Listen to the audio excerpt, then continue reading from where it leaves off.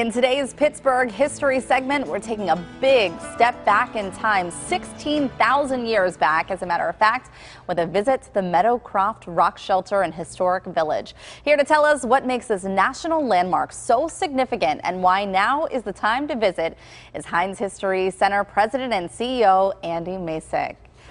This is really neat, and I actually didn't know much about this until I started reading up before you came here today. It's really a well-kept secret. Even though the Meadowcroft Rockshelter is a National Historic Landmark, and it's only 35 miles from downtown Pittsburgh in Washington County, most people have never heard of it. Yeah. But 17,000 years ago, Heather, imagine what Pittsburgh was like then. It was right at the end of the last ice age. There were three-toed sloths and saber-toothed cats and mastodons, elephants walking around here. The first human beings in the Americas arrived between 17 and 20,000 years ago, and they followed the ice sheets, the glaciers that covered most of North America, and they were hunting big animals. Well, fast forward to nearly the present, a man in Avella, Pennsylvania, a guy named Albert Miller, found this little spear point. It's called the Miller Point today by archaeologists. It's famous because when he found this and brought it to archaeologists at the University of Pittsburgh, they said, hey, that couldn't have been found in the Americas because there weren't any human beings here as early as that was made. Wow. And he said, but I can show you the place where I found it in a cave near Avella. I saw a groundhog excavating a hole, and this popped out of the hole. And that was in the 1950s. That's right. Albert Miller in 1955 found that point and then brought it to the University of Pittsburgh. Okay, so I wanted to ask you about this because this is what struck me. Out of all of this, it wasn't the 17,000 years or anything like that, but the 20 years it took to get people out there to actually start digging. So what was the holdup during that time? Albert Miller went to archaeologists and historians and said, I found this thing here, and they said, yeah. They didn't believe it. They thought it must be from Europe, because that's the kind of point that was being made in that time period. Yeah, in Europe. And nobody thought that human beings were on this continent earlier than 10,000 years ago. So this would push back the clock by 7,000 years. Wow. Well, now archaeologists have gone there. They started excavating in the 1970s. It's the benchmark for all archaeology in North America. That's what it looked like 17,000 years ago. And then the archaeologists went in there and they dug their pits. Then they went down 20 feet. I think our next image shows how deep this thing is. And they could trace the fire pits or the hearths of all those families who lived in that rock shelter for 17,000 years. And they could use radiocarbon dating to test the charcoal to determine how old it was.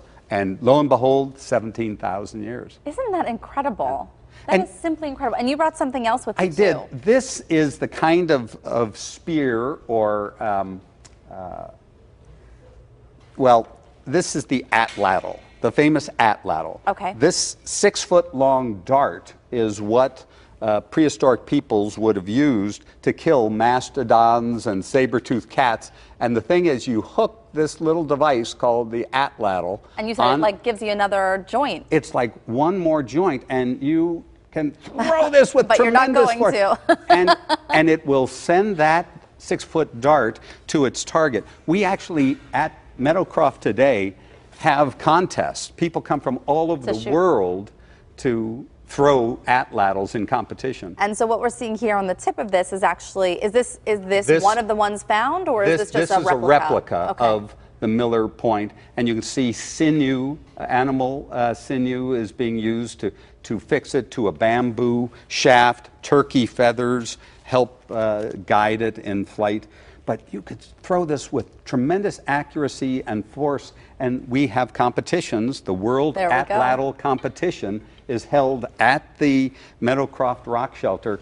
People come from Australia, New Zealand to throw. This is what I think is really fascinating. If you haven't been there, this is actually a great time to go because the archaeologist who was there at the site in the 70s is actually going to be giving tours. Dr. James Adavasio. In August, he'll be giving a personal tour of the rock shelter. He's a great storyteller. He'll tell you all about how those Ice Age hunters survived here in western Pennsylvania. And he's the guy that believed Miller He in the believed 50s, finally. in the Miller Point, and he said, you know, maybe people were here in the Americas longer than we thought. And he was right.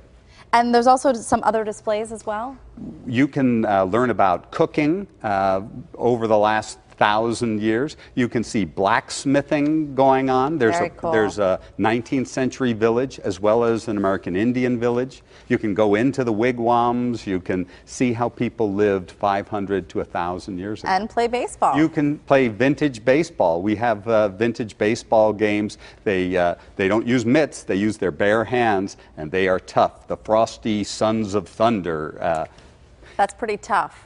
That's pretty tough. Okay, so it's only open until November, but before all the tours wrap up, there also is a Frontier Heritage Weekend, and that's coming up in September as well. That's right. So check the Heinz History Center's site or go to the Meadowcroft website, and you can find out all the events that are going on.